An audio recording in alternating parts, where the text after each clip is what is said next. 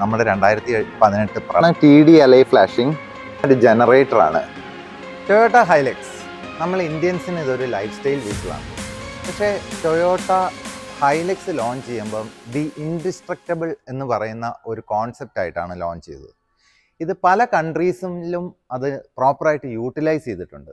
പക്ഷേ നമ്മൾ Indians as customers, individual customers ആയാലും കൊള്ളാം, കോർപ്പറേറ്റ്സ് ആയാലും കൊള്ളാം, മറ്റ് ഓർഗനൈസേഷൻസ് ആയാലും കൊള്ളാം, ഈ ഹൈലക്സിൻ്റെ ഒരു പൊട്ടൻഷ്യൽ യൂട്ടിലൈസ് ചെയ്തിട്ടില്ല. അതുകൊണ്ട് തന്നെ ടൊയോട്ട മൊബിലിറ്റി ഒരു ഇനിഷ്യേറ്റീവായിട്ടാണ് വന്നിരിക്കുന്നത്. ടൊയോട്ട ഹൈലക്സ് കൊണ്ട് എന്തൊക്കെ കേപ്പബിലിറ്റി ഉണ്ട്, എന്തൊക്കെയായിട്ട് കൺവേർട്ട് ചെയ്യാൻ പറ്റും എന്നറിയിക്കാനായിട്ട്. നമസ്കാരം, വീലോസിറ്റിയിലേക്ക് സ്വാഗതം.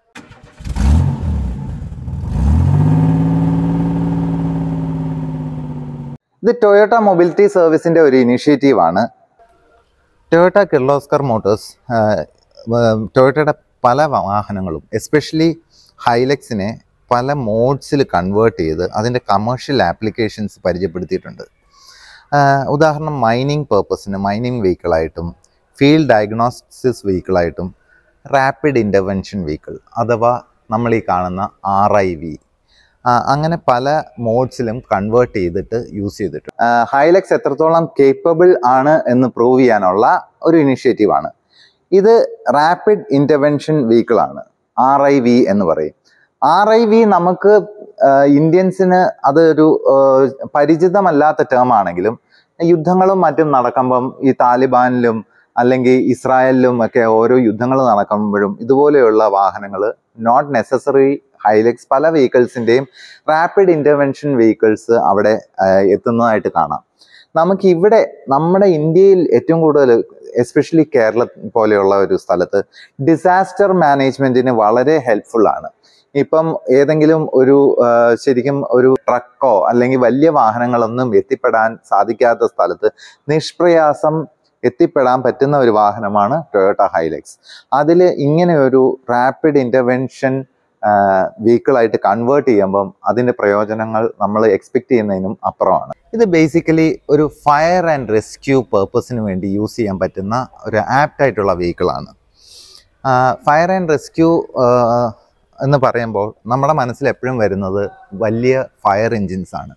അത് ഒരു ട്രക്കിനോളം വലിപ്പമുള്ള ഒരു 5 ടൺ 10 ടൺ ട്രക്സിൻ്റെ വലിപ്പത്തിലുള്ള വെഹിക്കിൾസ് ആണ്. ഇതിനുള്ള പ്രോബ്ലംസ് എന്താണെന്ന് വെച്ച് കഴിഞ്ഞാൽ ഒരിടത്ത് ചെന്ന് എത്തിപ്പെടാനായിട്ട് ബുദ്ധിമുട്ടായിരിക്കും. എസ്പെഷ്യലി നമ്മൾ അതുമായിട്ടൊന്ന് റിലേറ്റ് ചെയ്യണമെങ്കിൽ നമ്മുടെ 2018 പ്രളയം, അതല്ലെങ്കിൽ അടുത്ത കാലത്തുണ്ടായ വയനാട് ദുരന്തം, അങ്ങനെയുള്ള സ്ഥലങ്ങളിൽ നിന്നും ആളുകളെ റെസ്ക്യൂ ചെയ്യാനായിട്ട് ഡിപ്പെൻഡ് ചെയ്യേണ്ടി വന്നത് 4 വീൽ ഡ്രൈവ് ജീപ്സ് ആണ്. അത് ഈ വിൻറ്റേജ് ഓഫ് റോഡ് ക്ലബ്സിനെയൊക്കെ ഡിപ്പെൻഡ് ചെയ്താണ് ഒരുപാട് ആളുകളെ അവിടെ നിന്ന് മൊബിലൈസ് ചെയ്തത്. അങ്ങനെയുള്ള സ്ഥലങ്ങളിലൊക്കെ ഹൈലക്സ് പിക്കപ്പിന് അനായാസം ചെന്ന് എത്താൻ സാധിക്കും. ഈ വാഹനത്തിന് 1,20,00,000 രൂപ വരുമെന്ന് പറഞ്ഞാൽ നിങ്ങൾ വിശ്വസിക്കുമോ? വിശ്വസിക്കാതിരിക്കാൻ പറ്റില്ല. കാര്യം ഈ ഒരു Toyota Hilux manual transmission base വേരിയൻറ്റിൻ്റെ വില 49 ലക്ഷമാണ്. പക്ഷേ ഇതുപോലെ ഒരു സെറ്റപ്പ് ഫാബ്രിക്കേറ്റ് ചെയ്ത് വരുമ്പം ഏകദേശം 70 ലക്ഷത്തോളം രൂപ വരും. കാഴ്ചയിൽ ഫ്രണ്ടിൽ നിന്ന് നോക്കിക്കഴിഞ്ഞാൽ ഒരു ഹൈലക്സുമായിട്ട് ഒരു വ്യത്യാസവും ഇല്ല ഇതിന്. ആക്ച്വലി ഇതിൻ്റെ പവറിലോ പെർഫോമൻസിലോ സസ്പെൻഷനിലോ മറ്റു കാര്യങ്ങളിലൊന്നും ഒരു ഡിഫറൻസും ഇല്ല. ഇതിൻ്റെ ഡിഫറൻസ് വരുന്നത് ആ ഒരു പ്ലാറ്റ്ഫോം അഥവാ ബെഡിൽ ഫാബ്രിക്കേറ്റ് ചെയ്യുന്നതിലാണ് വ്യത്യാസം വരുന്നത്. സൈഡ് പ്രൊഫൈൽ നോക്കിക്കഴിഞ്ഞാൽ ക്യാബിൻ വരെ ഡിക്റ്റോ സെയിം ആണ് as A Hilux. Payload capacity 800 kilograms ആണ്, സാധാരണ ഹൈലക്സിൻ്റെ പോലെ തന്നെ.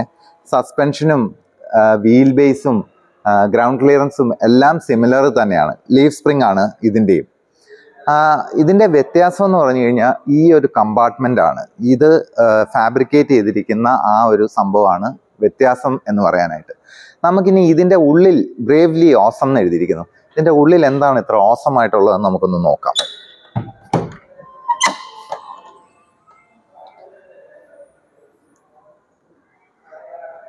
ഇത് ശരിക്കും ഒരു റെസ്ക്യൂ ഓപ്പറേഷൻസിന് വേണ്ട എല്ലാ ടൂൾസും ഇതിനകത്ത് നമുക്ക് കാണാം. ഇത് ഒരു 180 ലിറ്റർ വാട്ടർ ടാങ്ക് ആണ്. ഇത് നോക്കിക്കഴിഞ്ഞാൽ ഒരു ജനറേറ്ററാണ്. ജനറേറ്ററിന്റെ പർപ്പസ് എന്താണെന്ന് ചോദിച്ചാൽ ചിലപ്പം ചില സ്ഥലങ്ങളിൽ റെസ്ക്യൂ ഓപ്പറേഷൻസിനൊക്കെ പോകുമ്പം പവർ ഇല്ലാത്ത ഒരു അവസ്ഥ വരുവാണെങ്കിൽ അതിന് വേണ്ടിയിട്ടാണ് ജനറേറ്റർ പ്രൊവൈഡ് ചെയ്തിരിക്കുന്നത്. പിന്നെ ഇത് റെസ്ക്യൂ കോംബി ടൂളും റെസ്ക്യൂ റാം എന്ന് പറഞ്ഞ് 2 ഡിവൈസസ് കൊടുത്തിരിക്കുന്നു. ഇതിന്റെ ഉദ്ദേശം എന്താണെന്ന് ചോദിച്ചു കഴിഞ്ഞാൽ ഇപ്പോൾ ഒരു ആക്സിഡന്റോ അങ്ങനെ എന്തെങ്കിലും ഉണ്ടായി കഴിഞ്ഞാൽ വലിയ സ്റ്റീലിന്റെ കാര്യങ്ങളൊക്കെ കട്ട് ചെയ്യാനോ അല്ലെങ്കിൽ അതിന്റെ ഷേപ്പ് ചേഞ്ച് ചെയ്യാനോ ബെൻഡ് ചെയ്യാനോ ഒക്കെ യൂസ് ചെയ്യാൻ പറ്റുന്നതാണ്. ഫോർ എക്സാമ്പിൾ ഒരു ആക്സിഡന്റ് ഉണ്ടായി കഴിഞ്ഞാൽ കാറിന്റെ A പില്ലർ B പില്ലർ ഒക്കെ കട്ട് ചെയ്യാനൊക്കെ അത് ഇതിന്റെ ഹെഡ് മാത്രമാണ്. ഇതിലേക്ക് അറ്റാച്ച് ചെയ്ത് കഴിഞ്ഞ് ടൂൾ അറ്റാച്ച് ചെയ്ത് കഴിഞ്ഞാൽ അത് പ്രോപ്പറായിട്ട് കട്ട് ചെയ്യാൻ പറ്റും. പിന്നെ കൊടുത്തിട്ടുള്ളത് ട്രാഫിക് കോൺ ആണ്. അപ്പൊ എമർജൻസി സിറ്റുവേഷനിൽ ഈ ട്രാഫിക് കോൺ റോഡിലേക്ക് വയ്ക്കാം. പിന്നെ 2 ഓക്സിജൻ സിലിണ്ടേഴ്സ് കൊടുത്തിട്ടുണ്ട്. ചില കേസസിൽ ഫയർ അങ്ങനെയൊക്കെ വരുമ്പം ചിലപ്പോൾ സ്മോക്ക് കാരണം റെസ്ക്യൂ ചെയ്യുന്ന ആൾക്ക് ബ്രീത്ത് ചെയ്യാൻ പറ്റില്ല. അതേപോലെ തന്നെ DCP എക്സ്റ്റിങ്യൂഷർ കൊടുത്തിട്ടുണ്ട്, ഫയർ എക്സ്റ്റിങ്യൂഷർ. ഇതൊക്കെയാണ് ഈ സൈഡിൽ കൊടുത്തിരിക്കുന്നത്. ഇനി നമുക്ക് ഈ ഒരു സൈഡിൽ ഈ ഒരു ക്യാബിനിൽ എന്താണ് കൊടുത്തിരിക്കുന്നത് എന്നുള്ളത് നമുക്ക് നോക്കാം. ഇതിന്റെ ഡോറൊക്കെ ഒരു ഹൈഡ്രോളിക് ഹിഞ്ചസ് ആണ് ഇതിന് കൊടുത്തിരിക്കുന്നത്. ഇത് നോക്കിക്കഴിഞ്ഞാൽ ഒരു ഹൈ പ്രഷർ മോട്ടോർ പ്രൊവൈഡ് ചെയ്തിട്ടുണ്ട്, ഫ്ലെക്സിബിൾ ഹോസ് ഉണ്ട്, വാട്ടർ ഗണ്ണുണ്ട്. പിന്നെ ഇവിടെ ഒരു ജെറി ക്യാൻ പ്രൊവൈഡ് ചെയ്തിട്ടുണ്ട്, അത് ഫോം ബാരലാണ്. അപ്പൊ ഇത് ബേസിക്കലി എന്തിനാണെന്ന് ചോദിച്ചു കഴിഞ്ഞാൽ ഫയർ എക്സ്റ്റിങ്യൂഷ് ചെയ്യാനായിട്ട് ഒരു ഫയർ എഞ്ചിനായിട്ടാണ് ഈ ഹൈലക്സിന്റെ ഈ ഒരു പോർഷൻ വർക്ക് ചെയ്യുന്നത്.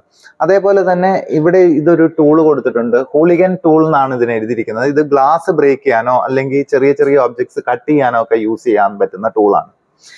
ഈ ഒരു ഭാഗം ഫാബ്രിക്കേറ്റ് ചെയ്തിരിക്കുന്നത് new age fire fighting company limited ആണ്. ഇത് ഗുജറാത്ത് ബേസ്ഡ് ആയിട്ടുള്ള ഒരു കമ്പനിയാണ്. ഈ വാഹനത്തിൽ മൗണ്ട് ചെയ്തിട്ടുള്ള 2 ലാഡേഴ്സ് ഉണ്ട്. ഒന്ന് ഈ വാഹനത്തിൽ തന്നെ കയറാനായിട്ടുള്ള ലാഡറാണ്. ഇതിന് ഇവിടെ ഒരു ലോക്ക് പ്രൊവൈഡ് ചെയ്തിട്ടുണ്ട്. ഇത് ഈസി ആയിട്ട് നമുക്ക് ഓപ്പൺ ചെയ്യാൻ പറ്റും. ഇത് ഓപ്പൺ ചെയ്ത് കഴിഞ്ഞാൽ ഇതിന്റെ ടോപ്പിലേക്ക് നമുക്ക് കയറി ചെല്ലാൻ സാധിക്കും. ഈ ഒരു ലാഡർ എന്തിനാന്ന് ചോദിച്ചു കഴിഞ്ഞാൽ ഹൈറൈസ് ബിൽഡിങ്സിലൊക്കെ നിഷ്പ്രയാസം കടന്നു ചെല്ലാൻ സാധിക്കും.